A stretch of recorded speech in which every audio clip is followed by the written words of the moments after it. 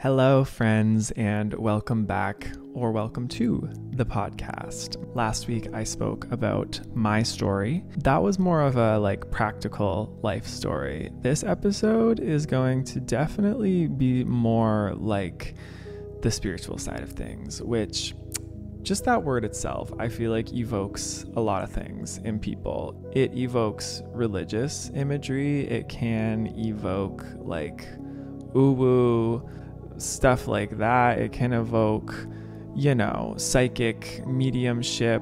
It can just evoke so many images for people.